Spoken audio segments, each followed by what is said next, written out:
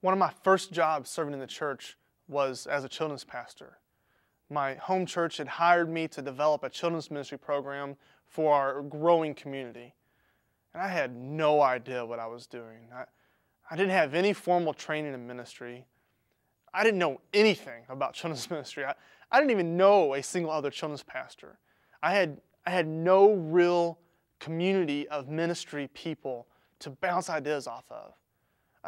I was in a silo, and maybe you can relate to that. You ever catch yourself thinking that you're the only one who can lead worship the right way? Or you're the only person who can teach the kids with the right amount of passion? Or write a lesson with the correct elements and creativity? Or maybe you're on the flip side wondering desperately how to connect with the 5th grade boys who sit in the back of your class and roll their eyes during your lessons.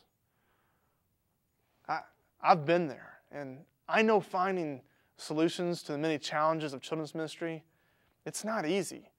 The challenges of working in a silo and the feelings of loneliness that accompanied it, it forced me to learn how to partner with others.